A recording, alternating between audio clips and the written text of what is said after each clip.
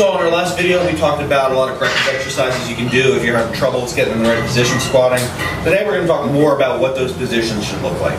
And one thing I want to make real clear at the very beginning of this is we're not going to tell you, okay, when you go to squat, you put your hands here, you put your feet here, you push your hips back, you push your hips forward. Those type of things, my opinion, tell me if you agree or not, but there are so many variables that go into an individual's body.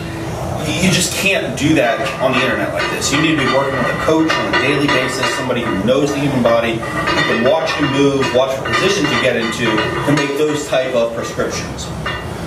So there's a lot of stuff that goes into it. If you see my squat looks a little bit weird sometimes. But I don't have great leverages for squatting, right? I have a short torso, I have long legs, very low back and quad dominant. All those things go into it. Your individual leverages, your muscular strengths and weaknesses, which is part genetic, part just what you've done in the past. And then what your goals are. If you're trying to be a bodybuilder, get big ass quads, you're not going to want to do the same thing as a powerlifter who's trying to move as much weight as possible.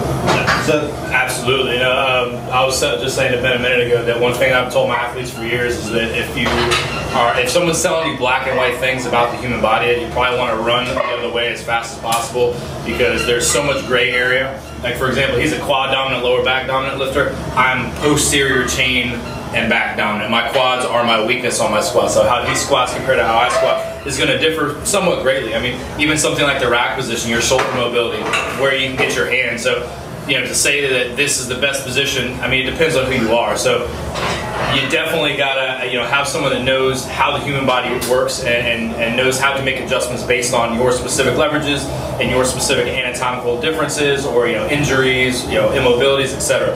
Now, I will say that if you have immobilities, you should be working on them so that you can get into those better positions. So check out our previous video.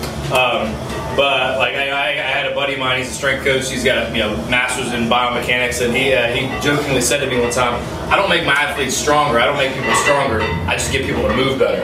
And there's, it's kind of a funny, simple thing to say, but if you really think about it, it makes a lot of sense, is that getting stronger is so predicated on how you move and loading the right areas and being efficient, that if you are not placing emphasis on that and it's just about a cookie cutter, this is how you squat sort of approach, you're at the very least not going to be getting as much out of a program as you perhaps could if you really focus on the quality of your movement over specific black and white cues that everyone says you need to do. I mean, don't get me wrong, there's definitely some key pointers that universally translate to a good squat. However, being tied to those things, you're just limiting yourself. Yeah, and so today that's what we're going to talk about, is the universal things that you can definitely use to make your squat look better. So guys, the first thing we're going to be talking about when it comes to commonalities or kind of things that universally translate over to just about anyone's squat, first and foremost is the neutral spine. The reason why the neutral spine will translate, doesn't matter what technique you're using, you want a neutral spine. The reason why is because that's how you brace your core. That's how you create your intra-abdominal pressure to stabilize your spine. To kind of give you an idea of what we're talking about with neutral spine, what we're talking about is literally the neutral alignment of the disc in your vertebrae and your lumbar, in particular, a portion of your spine. The human body can handle thousands and thousands of pounds of load with the vertebrae stacked right on top of each other. If you get to a couple degrees of flexion or extension, it goes down to a couple 100 pounds. So that's why it's such an important thing. Also, I saw, Ben's made a video in the past where you want to get six-pack abs. Focus on that bracing, on getting that neutral spine, because that is how you engage your deep core musculature to keep that intra-abdominal pressure. And real quick, I want to go over how you get that, because I feel like this is something that people miss out on, is the breathing. Okay, so you got two types of breaths that we typically use. You get your big chest breath, which is what you don't want. That's what you do not want when you're lifting. Okay, you want to get that air into your belly, so you get that big belly breath, and then you brace, and that's when you engage the glutes, tighten that deep core musculature, like your transverse abdominis, that kind of stuff, to tuck the hips under the body. Okay, literally nothing is flexed, nothing's extended, nothing's excessively flexed. Everything's nice and stacked on top of each other. You don't see any arching in the lower back, nothing like that. Essentially, it's good posture. Okay, so it coordinates with that big belly breath to get that neutral spine. The best way I kind of heard it described is if you have a string attached from your chin to your belly button. What you should be able to do is narrow that gap without your chest really moving. Because you see how it's moving at the hips, tucking underneath, engaging, as opposed to pulling the chest forward. That's not what you're looking to do. It's all about movement in, in the midsection and the hips, as opposed to movement elsewhere in your shoulders or hyperextending back, anything like that. Yeah, so Mike mentioned lumbar spine, most important part of kind of that neutral spine. Totally right. The other parts of your spine are important too, especially your thoracic spine. So what you're trying to get is the strongest kind of pillar that you can from your feet all the way up to your head. And so if I have a nice tight lumbar spine with my core braced, but then I'm arching the fuck out of my upper back, which sometimes you see people do on the squat because they think it's going to make them more upright. If I'm doing that, I'm losing all this power that should be going from my hips to the bar. It's just fucking dissipating, and it's going to put me in a bad position. The upright portion of your squat comes from keeping the neutral spine, and it comes from engaging your hips and your lower body properly. Absolutely, yep. So I'm going to get under the bar, you're going to see what it looks like, because, in my opinion, the easiest way to see the impact of a neutral spine is to walk out of a squat. So first I'm going to show you what I see most people doing in the gym. Most people, they come up to the bar, first of all, they don't even take their time to get set. They get under here, and they're like this. They got their hips way back over here, and they're arching the bar out of the rack, almost trying to do fucking partial good morning or some shit. Terrible position to be in. First of all, under heavy weight, it's just not going to work. Bar's not going to move anywhere. Second of all, you're putting yourself in a terrible position from the start, because then it's incredibly difficult to get in that braced position with heavy weight on your back. So you need to start out in a good neutral spine position. When I get under the bar, I make sure that my feet are directly below the bar. I tuck my hips under, I straighten that thoracic spine, and then I lift off by squeezing my glutes. There's no lower back in there. There's maybe a little bit of quad, but that's almost all glutes right there. You got to set the bar at the right position so that you can get it high enough just by squeezing your glutes, which is difficult sometimes, especially if you don't have nice equipment, but very, very important if you're trying to lift as much weight as you possibly can. Real quick now, to bring in the strongman world into how that pertains to the strongman world, what is this like? A yoke pick. And that is the number one thing I probably see people do wrong with their yoke pick is their feet are way away from the bar, and so when they go to pick it up, it's all lower back. You're not getting any help from the hips, you're getting no economy of movement, you're not keeping that torso nice and vertical in that neutral spine position. So I cannot agree with Ben more in his emphasis on how important just picking the damn bar out of the rack is. And so these are the little things that so many people take for granted or are never coached in, but makes such a huge difference in setting you up for the entire position that you're going to be doing your squat in. So getting your hips underneath the bar, getting that position before you even get that weight loaded on your spine is going to be critically important to set you up for a good squat. Alright guys, so what we're going to be going over now is the rack position when it comes to squatting. I'd say this is, along with the neutral spine, one of the top things that people forget about or do not pay attention to or emphasize, as it pertains to their squat. It's very easy, when we're in high school, we're doing, strength and conditioning for football or whatever it is. You just get under the bar, you think about it, however it is, right? Not what you want to do. Especially when you're looking to move heavy loads, with the bar on your back. You need to really emphasize that rack position. So for me, I had surgery on this shoulder, labrum tear. As you can see, the shoulder mobility, right side's good, left side's about as far back as I can get without mobilizing it. So stay tuned for a next video. Turn sideways, show. Okay, yeah. So you can see that difference there, that external rotation, which means getting under the bar without mobilizing the shoulder, inevitably I'm going to be twisted to the side a little bit to compensate for that. So for me, when I'm squatting, I have to really emphasize shoulder mobility, especially on this left side, just to get into the right position. So stay tuned for the next video, when we go over shoulder mobility a little bit more specifically to kind of see some specific movements, but mobilizing the shoulders through, mashing the back of the shoulder there, mashing the chest, a little bit of external rotation to just loosen up that tissue, and a couple specific stretches can really, really help to just open up that external rotation and be able to get you under the bar. So when we're talking about under the bar, what we're talking about is not chicken wing, okay? So one of the things that is a pet peeve of mine is when I see people get under the bar, and then they just go elbows up, right?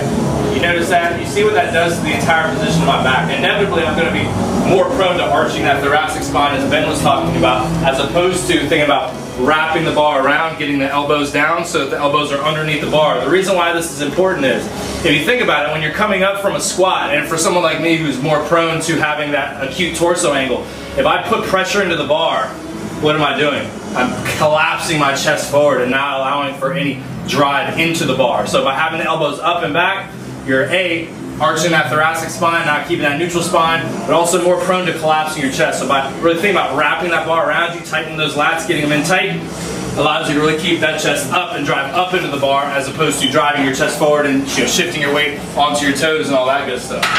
So getting that rack position is going to be very, very important for just the overall economy of movement and keeping that neutral spine. And you see how everything is tied together. You can't have one without the other, essentially. I was saying, upper back tightness, getting in that right shoulder position, absolutely crucial for having a good rack position. That said, for me, even if I'm doing a lot of shoulder mobilization, I do a lot of shoulder rehab, prehab work, I get a lot of soft tissue work, I still have trouble getting under the bar in the proper position when I'm beginning my workout. So I'm going to show you all a few things that I do, a few little tricks that you can use to help warm up your shoulders before you start squatting. Number one, you can do a little light benching before you squat. That's going to get the, a little blood flow through that whole thing, but not always necessary. So when I'm squatting, I start my hands very close together. They are almost on, it's hard to see, but they are almost on the smooth part of that bar. I cannot for the life of me get under the bar in that position when I first started squatting. When I first started squatting, my hands are almost all the way out against the rack. That's the only way that I can get my elbows under the bar well enough to even approximate a good squat. So I start out all the way under here. And over the course of a workout, I probably can't show you all right now, I'm bringing it in all the way like this. So that's one thing, is that as you go, you can start with a wide grip and you can slowly bring it in. That's going to give your shoulders a little bit of time to adjust. The other thing that I do is I take what's called a talon grip or an eagle grip, claw grip. Basically, what I'm doing is taking a thumbless grip, and then I'm dropping my pinky under the bar. And by dropping my pinky under the bar, I give myself a little bit more rotation around the wrist. I make it much easier to push my elbows under the bar without straining anything up in here. All right? It is going to put a little bit more strain on my wrist. That's why I get very tight wrist wraps to give that joint a lot of support. But that way, I can get better shoulder mobility without having to spend hours and hours trying to get my shoulders loose before I start squatting. So, all said, it looks kind of like this. Take that thumbless grip, get even, drop the pinkies, right like that.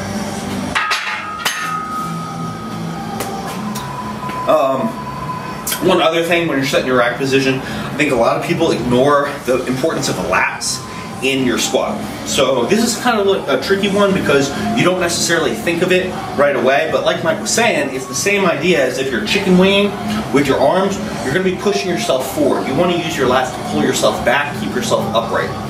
So the way I do that, when I get set for the bar, I grab with an underhand position, I externally rotate my shoulders, and I pull down as much as I can, just like I'm doing a lat pull down. That lets me feel a little bit of tightness in that lat before I get under the bar. Then once I get under the bar, I try to keep that tight position with my lower lats, and with my upper lats I try to flare just a little bit. I'm going to show you, it might be a little bit difficult to see, but this is what it looks like. So tight lats, pull down. And then right here, I'm going to flare just a little bit. It's going to give me a better base to squat from. It's going to make me, I can kind of push into those lats as I descend, keep my torso more upright. And as I'm coming up, I can really think about driving back into those lats so that I don't lose the position while I'm squatting. Alright guys, so real quick I want to go over bar position for high bar, or excuse me, head position for high bar or low bar squatting, okay? A lot of people think, neutral head position for everything, and I would say for most things, yes. However, for a high bar squat, for example, you want to get a little bit more extension in that cervical area than you would for a low bar. For a low bar, you're going to keep, more so keep that neutral head position and not be flexing or extending the head too much. So for a high bar squat, which I've been doing a lot lately to really load my quads and get keep that upright torso and really work on that. Okay. When I come out, shoulders are actually mobilized kind of nicely right now. I'm going to kind of think about extending just a little bit. I'm not going to hyper-extend way back. But I'm going to think about extending just a little bit more in my neutral head position here. So I'm going to get my eyes up just a touch to really help keep that chest upright as I'm coming up from the squat. Now for a low bar squat, which might be a little bit tough for me to get into right now because of, once again, the shoulder mobility, you want to keep that head in that neutral position just like you're deadlifting. Okay? So getting under the bar, get a good low bar position there. That's actually not too bad today. Okay? I'm going to keep much more neutral head position here. So you see how I'm not hyperextending here. I'm not even having a straight head position. I'm getting that neutral head position just like I'm walking down the street, wrapping that bar around, elbows down, tight lats. Throughout the whole movement. Okay? Now, I don't know about you guys, but I remember back in high school, you know, good old football coach coaching the strength movements. He said, head up, keep your head up, keep your chest up. And that goes back to that hyperextension of the thoracic area. It will help contribute to that, and it's not something you want. So you want to make sure you have the head in the right position according to what movement you're doing in terms of high bar or low bar squatting. So if you guys remember last time, we talked pretty good amount about the importance of mobility in your ankles, your calves, your feet. And that's actually a huge part of being able to squat and recruit the proper muscles very easily. So, a little embarrassing. I actually didn't know what the midfoot was until pretty recently. So, maybe I can show you all, but I started thinking that my midfoot was kind of like right behind the ball of my foot. Midfoot is actually closer to where your ankle meets your foot. And that's actually a very important distinction, because if you're trying to press most of the weight through the ball of your foot, you're going to come forward a lot. It's going to be difficult to keep your heels on the ground, even with Olympic weightlifting shoes. And it's also going to shift a lot of the emphasis away from your posterior chain, where generally you want to balance between your posterior chain and your quads when you're squatting. Very important. And a lot of times you'll hear guys who say, oh no, you got to sit back in the squat, you got to sit back. Or you hear people who say, the squat's entirely a quad movement, right? And it should be all quads and your hamstrings and glutes really aren't primary movers. The trick is to have a balance, and the balance is going to depend, again, on your leverages and on your muscular strengths and weaknesses. So it's difficult to say what's right for everyone. Personally, if I try and do a big sit-back squat, I'm in a very weak position, and because my lower back is kind of a strong point relative to all the other muscles in my body, I end up doing more of a good morning. So for me, it's very important to really actively think about getting that quad involvement. For other people, it's more important to think about sitting back. But regardless of which style you use, regardless of the width of your stance, you want to be feeling the weight through the midfoot. Now, at the same time, that doesn't mean that you're trying to pull both your toes and heels up at the same time, right? That's not going to work. You want to feel your weight over kind of 3 points in your foot, right? So through your heel, through your little toe, through your big toe. That's going to give you a very stable base, just like a tripod. But then as you descend in the squat, think about feeling the weight through your midfoot.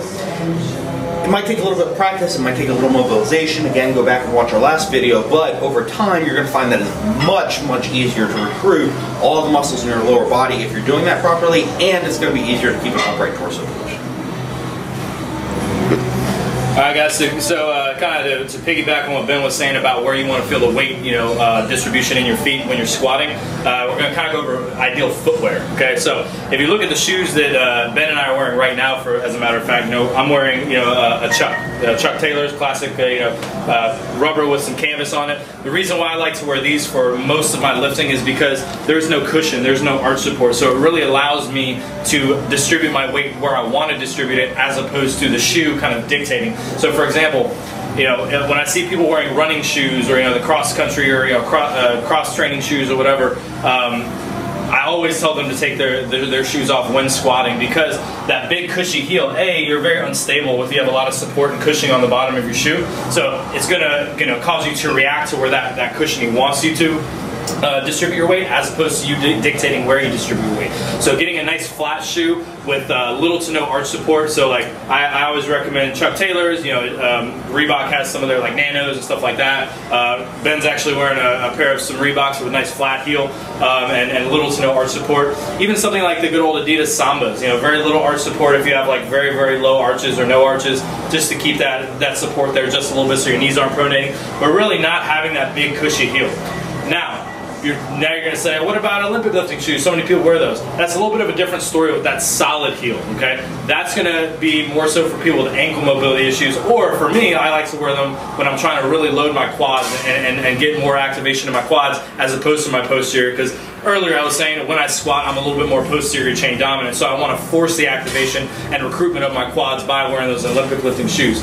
I will say though that if you can't squat properly without Olympic lifting shoes, you need to check out our other video and work on that ankle mobility, because without that ankle mobility, you cannot get it, you cannot distribute the weight as you want to.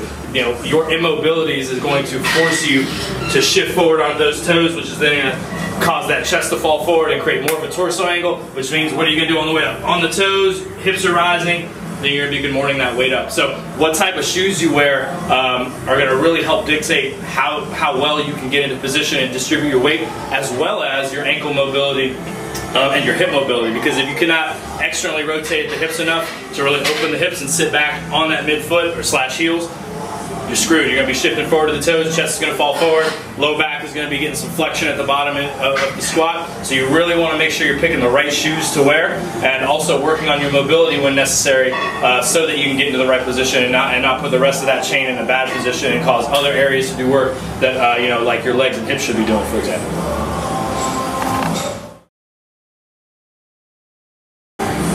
So next thing we're going to cover is the descent of the squat. This, in my opinion, usually more important than the ascent of the squat, because if you're going to make a strong, solid descent, you're in a good position in the hole, it's fairly easy to come out of the hole, keeping a good position. So the first and kind of most important thing, in my opinion, is how you initiate the descent. So there's kind of three different options you have here. You can break at the knees first, right? Like an Olympic weightlifter, really push those knees forward, getting all the load on your quads. It's going to have a good amount of forward knee displacement. You're going to keep you very upright. That's one option. Other option is complete opposite, right? You're sitting all the way back. You're keeping your knees as straight as possible, keeping your shins as straight as possible, really loading that posterior chain, hamstrings, glutes. In my opinion, for most people, right? So it's going to depend. Again, Olympic weightlifter, you're going to want to push your knees forward. If you compete equipped in powerlifting, you're going to want to sit back. But for most raw powerlifters, you're going to want a nice happy medium, where you're bringing at the knees and hips simultaneously, which allows you to load your quads and your posterior chain simultaneously. Absolutely, I agree with you 1,000,000% that especially when you say I like the distinction between geared powerlifters, because you're looking to load as much energy in that suit to help you get out of the hole as possible. So we're talking kind of more like a West Side type squat, you know, especially with the box squats and stuff. And then, you know, he's talking about Olympic lifters. The other people I would lump into that category is bodybuilders. You'll see them with a very narrow base, really shifting the knees forward, really just targeting those quads. So once again, it just goes back to what you're looking to accomplish. What we're talking about here is primarily maximum efficiency for the average person, you know, average raw lifter in particular. So when he's talking about breaking, he's referring to simultaneously pushing the hips back, creating what's called the block in your lower back and hips, and also bending those knees to load everything simultaneously. This is going to keep you in a pretty upright position and load everything just about evenly. Now, inevitably, the squat is a quad dominant movement or a knee dominant movement, so you're going to be loading the quads more. Those are going to be the agonists. But as much as you can, get those synergists working, you know, your hamstrings, you know, glutes, lower back, as much as possible to help, you know, with the lift. You know, the way I put it is, if you can get more major muscles working on a lift, you might as well. So breaking simultaneously for most people is going to be the best option and help you get the most out of, you know, of your leverages depending on who you are.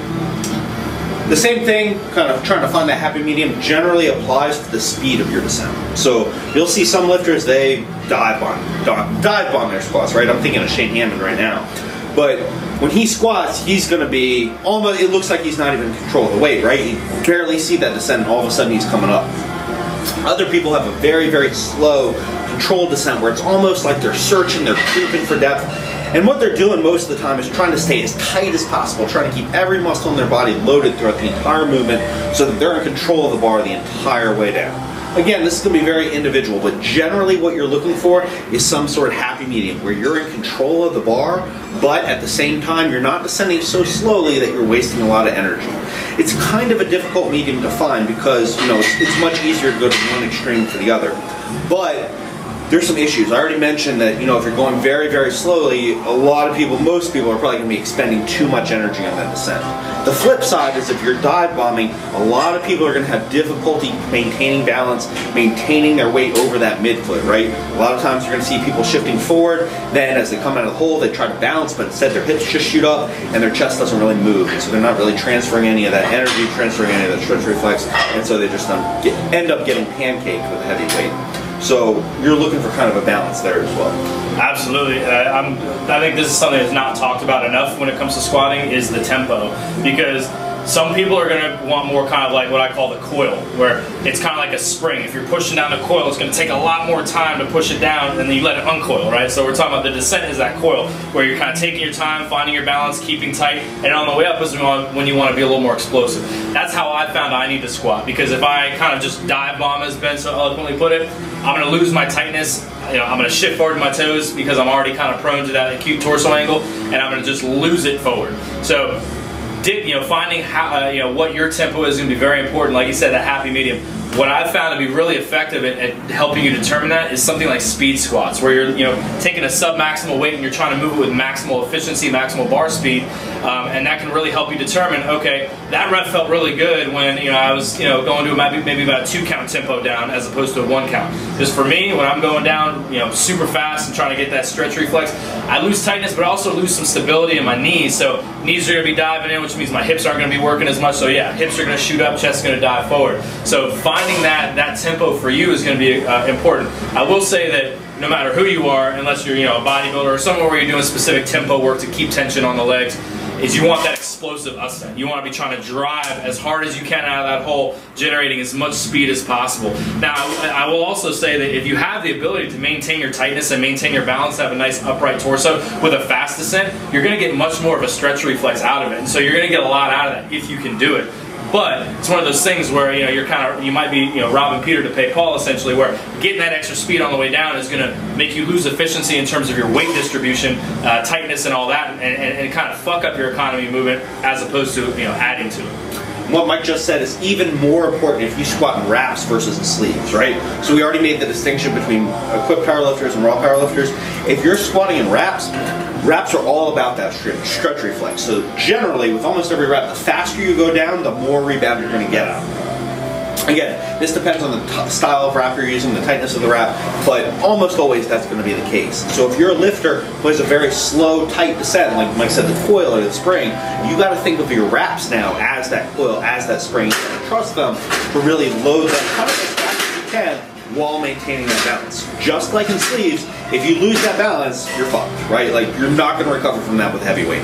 So that's always number one. But you have to be especially mindful of your descent and the speed of your descent when you're squatting in reps.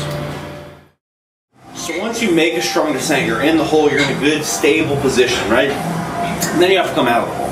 Now, generally, you don't have to think about that much because your natural instinct is going to be get the fuck out of there, and so you're just going to stand up. However, depending on how you're built, depending on your balances, your strengths, weaknesses, all that, you might run into some issues. So we're going to talk about a few of the common ones.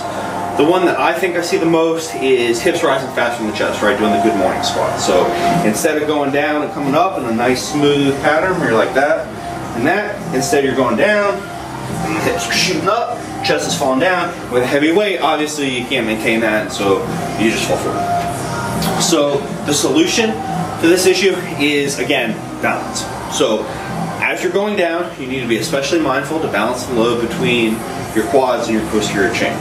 There's kind of two ways you can get around this, right? So a lot of people say that, well, if your hips are rising faster than your chest, that means your glutes aren't firing enough out of the hole. I'd say most of the time that is the case, right?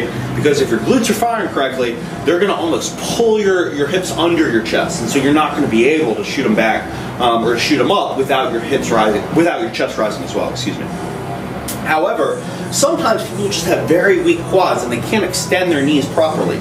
So instead what they end up doing is shooting those hips up, essentially working around the quads, right? Putting themselves in a position, putting their bodies in a position where they don't have to use the quads to extend the legs. So let me show you real quick. If I'm using my quads, right, I'm going to come down, I'll load those quads, I'm going to feel the weight through my quads as I come up.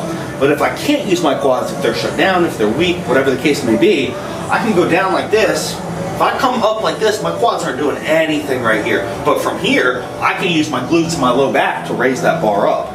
It's a good morning. It's literally a good morning, but I'm doing that in this case because my quads aren't strong enough to get me out of that whole position. So it's an important distinction to make. It's important to be honest with yourself or have a good coach watching you so they can tell you, hey, which case is it and what can I do to fix it? Yeah. To piggyback on what he's saying, That's what I used to do big time, especially in like high school and stuff before I really got into, you know, the technical aspect of lifting. Is like I've said a couple times, my posterior chain is my strength. My quads, moderately strong, but on a squat, definitely my weakness. So what I would do subconsciously, once again, it goes back to your brain is a very, very smart, you know, tool when it comes to, you know, moving your body. It's going to load the area that it knows can handle whatever you're trying to do. So essentially what you're doing is when you go down and get all that knee flexion at the bottom, your posterior chain isn't loaded. So what your body's going to do is going to shoot the hips up to then get a load on that area, your hamstrings, glutes, lower back, and like you said, you're good morning it up. So it's a compensation for sure. Now the other thing I'd add to what Ben was saying is it could be weak quads, but it could also be a weak core to keep the torso upright, or you're not bracing correctly to keep the torso upright and transfer that power from your feet all the way up through your torso into the bar. So there's a couple different things that could be, once again, why it's so important to have a good coach, you know, working with you one-on-one with eyes on, or at least seeing your videos to kind of help you determine which of it is, or it could be a combination of those things.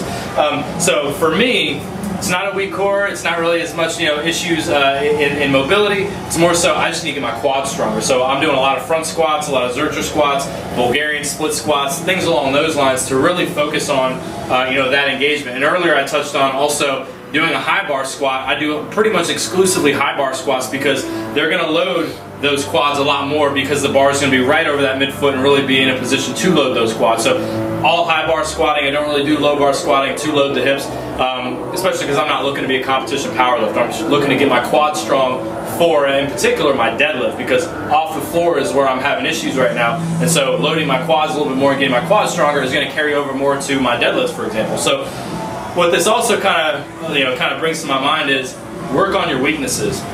It'd be very easy for me to deadlift all day, do posterior chain work, do, you know, heavy carries, because that's what I'm really good at. But by addressing my weaknesses, it's going to make me better at what I'm good at. So making sure that you're addressing those weaknesses on your lifts and being able to identify what your weaknesses are on the lifts is going to have a carryover to things that you didn't even realize it did, because, you know, once you do it, you're like, oh, why is my deadlift up? I haven't been even working on my deadlift. Well, maybe that shows that you aren't getting enough quads up at the start of your deadlift. So working on these weaknesses is critical. Don't be one of those guys that goes in and just does what you like. Hammer those weaknesses. How about the issue of knees caving? A lot of times that has to do with overall hip mobility as well as ankle mobility, because we touched on it earlier. If you can't really screw your heels into the ground and get that external rotation of the femur, which in essence shuts off your hip flexors, that tight psoas that's pulling you forward and then not allowing those glutes to fire, that's what's going to largely cause your knees to cave in, you know, as well as your chest to dive forward, because you're not able to activate your glutes for a number of reasons. This could be due to the tight hip flexors, like I said, or you just have weak, you know, abductors and, you know, lateral muscles that help to stabilize the knee. So if you're someone who's done a lot of work in the sagittal plane, so sagittal plane, you know, being squats, bicep curls, doing the kind of typical bodybuilder movements. Let's say you didn't, you know, do much sports as, you know, as a kid or something like that, where there is that lateral movement. It might just be that you have weakness in those muscles, you know, that control the abduction, you know, or the stabilization of your knees, which then in turn doesn't allow that glute max to fire, which is going to make it a lot of lower back and even make that chest dipping forward and hip shooting up issue even worse. So this is why we were talking about earlier, it's not just a one-size-fits-all sort of thing. You know, these problems can be caused by so many different issues that figuring out what it is for you is going to be critical. And we're just going to give you some options as to what it could be, and, you know, potentially help you figure it out on your own. So since we don't want to overload you guys with information, we're going to kind of wrap up this section of the video. Next, we're going to show you how both Mike and I squat. As we've talked before, we both have different strengths, different weaknesses. Mike's more posterior chain, I'm more quad dominant, quad lower back dominant. And so you're going to see some of the differences in what they translate into in our squatting technique.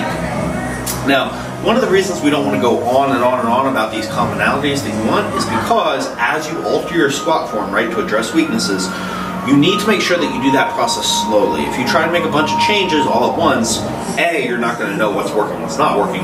B, you're going to increase the risk of injury or increase the risk of putting yourself in an even worse position. So as you go, as you start revising your squat, start with one issue at a time. Whatever you think the most important thing is, or whatever your coach thinks the most important thing is, start with that, address that, figure out how to fix that. Change one thing workout until you find something that clicks. You might have to stick with it for more than one workout. You have to be persistent. You have to be patient with it. It takes a long time. It takes a lot of patience to figure out the perfect technique. But once you do, that's going to translate into continued gains over the course of your lifting career. So I'm going to start. I'm going to show you what my squat looks like. I've already kind of explained why I do the things that I do, so you're just going to see how it all comes together. I'm going to get under the bar, take a fairly narrow stance, pull my lats down and under, brace, right? Get that good neutral spine, that tight upper back with elbows under the bar, unrack with my glutes, step back, those tight lats. As I go down, my weight's over my midfoot, smoothly, I'm coming back up.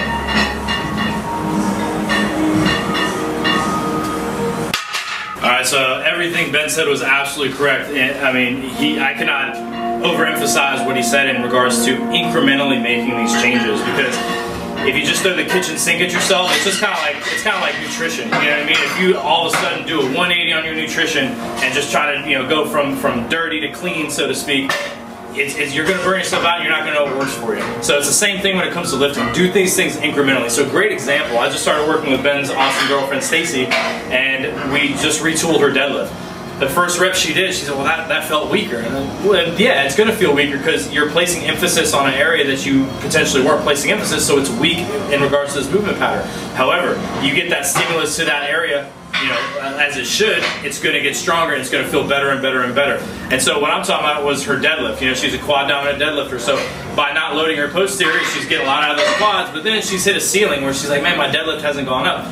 Yeah, because once you hit a certain point of, your compensatory movement isn't going to take you any further. So making sure to incrementally make these changes, find what is and what isn't working for you, but also being patient with it. Like Ben said, it's not going to take just one session.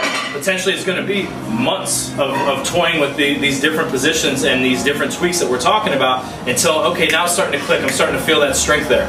Okay, so real quick, I'm going to go over how I like to get in my squat position. I like to go as narrow as I can. Now, I can't quite get as narrow as Ben just because that left shoulder in particular. I'm trying to work on the thumbless grip. Speaking of making tweaks, I'm going to be trying that Talon grip here pretty soon, but since I haven't tried it quite yet, I'm going to just do what I normally do, wrapping the thumb around the bar. So I'm going to get under the bar just like he said, setting my feet first, getting that bar in position. Okay. Then I'm going to brace at the midsection, getting that air, make sure to get that big belly breath. Okay. Walking it out, just 2 or 3 steps. That's the other thing I see people do. They take a nice big journey away from the rack. No need to do that. Just 1, 2, or maybe 3 steps out. Get your position. Okay. One thing I like to do before I descend is with that bracing is kind of really squeeze those glutes so that once I descend, they're ready to pop right out of the hole. Because most people are quad dominant squatters and they're not getting enough out of those glutes in the posterior chain. So by thinking about engaging them and really squeezing the glutes and then keeping the abs tight to get that neutral spine, and then getting your another breath and get that good extension at the top. Okay, that's the other thing I like to emphasize with my athletes is because it's a quad dominant movement, once you're at the top, you kind of forget about that engagement. But the more you're thinking about engaging those glutes, the more they're going to help you pop out of that hole and get more stimulus to them and get stronger. So that's it for kind of the explanation portion of the video. For the rest of the time, we're just going to answer some of the questions and answers we've got on Instagram. Honestly, I didn't get as many as I expected, so if y'all like this video, if you're interested, you have more questions, make sure you ask them. You can email either one of us, you can check out our websites, you can ask me on Elite FTS, you can ask me on Instagram, I'm sure the same for Mike. But yeah, let us know what you're interested in, because it's hard for us to know what you guys need work on. So, Ron D asks, learning to keep tension and position out of the bottom of the hole, which is a great question. So, what's your go-to for maintaining tension in the hole? Breathing. I mean, as I've touched on a couple times, most people do not understand what the breathing is doing. And so to quickly explain what the breathing is doing is, I have this sense that people think that, to keep a neutral spine and brace your core, your muscles are like literally wrapping around your spine and your internal organs and all that. That's not what your muscles are, that's not what your core musculature is doing to engage, or to stabilize your torso. Your core musculature is keeping that intra-abdominal pressure that you are creating through your breath. So if you're not getting a big enough breath and really expanding that abdomen, you are not getting that intra-abdominal pressure that is so necessary to stabilize the torso, which then in turn decreases your economy of movement, aka efficiency of that power transfer through your legs all the way up through your body. So breathing, getting that big breath, belly breath before you start your descent, keeping that breath until you are coming out of the hole and almost finishing the lift, okay? And so that's why you'll see every big name lifter, if you watch every good lifter, whether it's powerlifting, Olympic lifting, what do you see them do? What's the commonality right before they go? You can hear it, you can see it, you can see that expansion, you can see that tightness that it creates. You know, it's that simultaneous getting that breath. So breathing, getting that big belly breath and holding it and bracing until you are coming out of the hole. What do you think? I totally agree. I think if you were to ask me the number one thing is staying tight in the deadlift is breathing. Tight in the squat and deadlift, excuse me. However, more generally, I think a lot of people don't quite understand the concept of tightness. Tightness is directly related to strength. The stronger you are, the easier it's going to be to stay tight. So if you're having trouble keeping any particular muscle group tight, right? You're having trouble keeping your hamstrings tight on the center of the squat, having trouble keeping your glutes tight in the deadlift, having trouble keeping your pecs tight on the bench, anything like that, it means that muscle is relatively weak. So you need to strengthen that muscle. And that's where accessory work, that's where variation, that's where hypertrophy work, all that stuff, that's where that comes in. It's very important because if you don't address that, it's almost asking for injury. But don't get confused with thinking, oh, well, I'm thinking about the muscle and so it's tight. You have to have strength in that muscle as well. And to add on to what he's saying, I mean, he said it beautifully. The one thing I would also emphasize with that is sometimes it's not necessarily the strength to do it once. Perhaps it's your strength endurance. It's the endurance of that muscle tissue. It's in the endurance of that connective tissue that's supporting that muscle tissue. And so doing things, like you said, like a little bit more high rep hypertrophy work to encourage and build that endurance of that muscle group. So for example, on bench press, if you're having a hard time really keeping that upper back tight, it might be, overall that area is weak, but it might also be that it lacks endurance to be able to stay in that position for long enough, to keep yourself tight on the bench.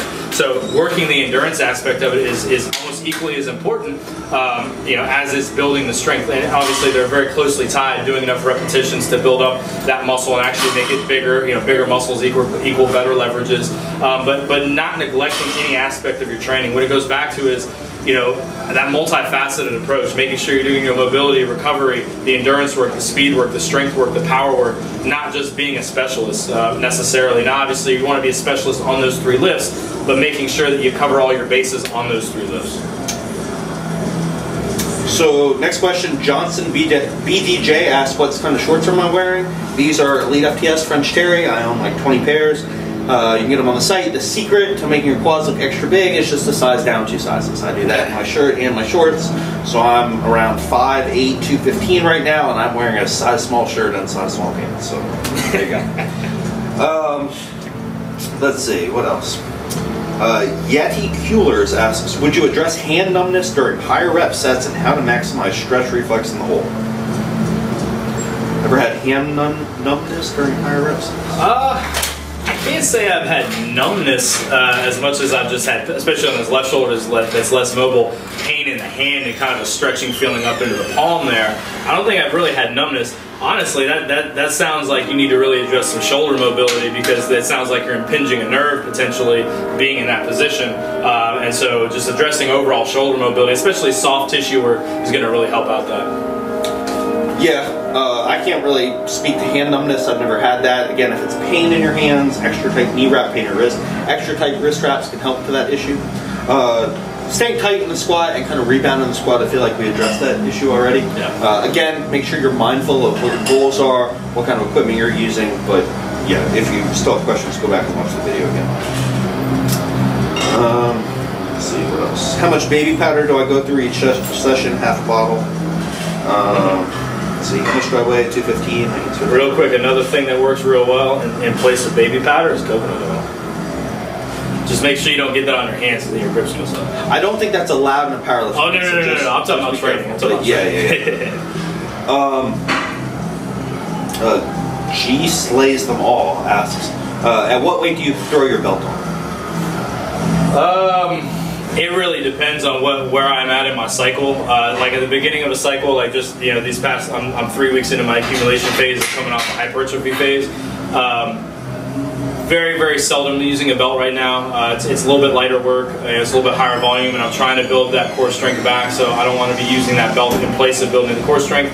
I'd say generally speaking, on squats, anything over about 4. On deadlifts, really anything over about 450. I'll start throwing the belt on, but it really depends on how I'm feeling that day and also what I'm looking to accomplish with that session, and kind of what I know is coming next in the workout. If I know that all I'm doing is deadlifts and I'm really trying to hammer my lower back strength and get my core strength up, I'll throw the belt on for maybe a set or two towards the end of, towards my top sets. But it all kind of depends. What about you? So personally, I wear my belt for every set, even when I'm lifting the bar. And remember, Mike and I have very different goals. He's training for strongman, I'm training for powerlifting. But for me, I find that bracing with a belt feels slightly different. Not very different, but just slightly different for bracing without a belt, because you have something to push your abs against, right? So there's that kinesthetic cue. For me, I find it very difficult if I start out beltless and then throw my belt on kind of halfway up at whatever percentage the case may be. I find it a little bit difficult to make that transition. So I've been using a lever belt lately from Pioneer, love it. I start out with the belt unlatched. I'll keep it unlatched so it's just something to push my abs against. I keep it unlatched until I get about to 60%. 60% I'll latch it. Then I continue to work up. Now, I really like to add things, supports like that earlier in my workout. I do the same thing with my knee sleeves. You'll see some people only put their knee sleeves on for their heavier sets. Again, I find I'm using knee sleeves for protection. I'm not getting any, extra poundage out of them, and so I want that on the entire time through my set. It's kind of similar with my belt. With the exception of deadlift, I don't get much out of the belt. Just a little bit extra support, keeping a good position, and so I find no reason not to use it all the time. So we only have one more question. K Fry asked, very quad dominant lifter trying to switch to flat sole shoes to help balance his posterior chain. Do you have any advice on how he can make that transition smoother? I am a big fan. If you are someone who is a quad dominant lifter that's trying to get more posterior chain in on your squat, I am a big fan of box squats. More of the west side style box squat, where you are fully deloading and sitting back, or deloading your weight. Not just touching and going. You're actually sitting back and kind of transferring that knee dominant movement to the hips. I am a big fan of that. Because you are doing a squat or a variation of a squat and kind of feeling that sit back and that load on the posterior chain, and you are going to be building some significant strength in the posterior chain as it pertains to coming out of the hole. I wouldn't do quite as much work as a west side lifter who's typically going to be a geared lifter, because it is a much different technique on how you're descending. But if you're looking to just get a little bit more strength back there and kind of feel how you need to descend to kind of load a little bit more back there, especially with the different shoes, I'd say box squats, but also tempo squats are really good for kind of forcing you to feel that engagement. A little bit lighter weight, slowing the tempo down. Things like that, and then just your typical posterior chain work. Good mornings. There's actually a good morning kind of squat variation that I picked up from an Olympic lifter friend of mine, where you kind of drop into a squat, raise your ass up, and then good morning it. Kind of purposefully doing that to kind of get the posterior chain involved a little bit more on a squat. Those are my recommendations. What do you say? The only thing I would add to that is make sure you make the transition slowly. Don't just switch to flats and then think you're going to do just as much as you could with heels. Make sure you take your time making that transition. Make sure that the only thing you're changing at first is switching to the flat sole shoes. If you try and make more than one switch at a time, you're just kind of founding the issue. You're not going to know whether the flats helped or whether it was the other things that helped. If it doesn't work, you're not going to know what went wrong. So yeah, just make sure you're patient with that transition. You're going to switch to flats, dedicate yourself to flats at least for a month, if not 2 months, and just see how it goes. And one quick thing actually I thought I would add to that is, to piggyback on what he was saying, what I was saying earlier is, do sub-maximal speed work, technique work, position work, tempo work with those flats with a little bit lighter weight to focus on body position and loading the right areas, as opposed to saying, hey, I can hit a 600-pound squat in my lifters. I'm gonna try to go hit a 600-pound in my flats. No, you probably want to knock it down to maybe a 60-70% range, of your one rep in those different shoes, so you can really feel the position and move correctly.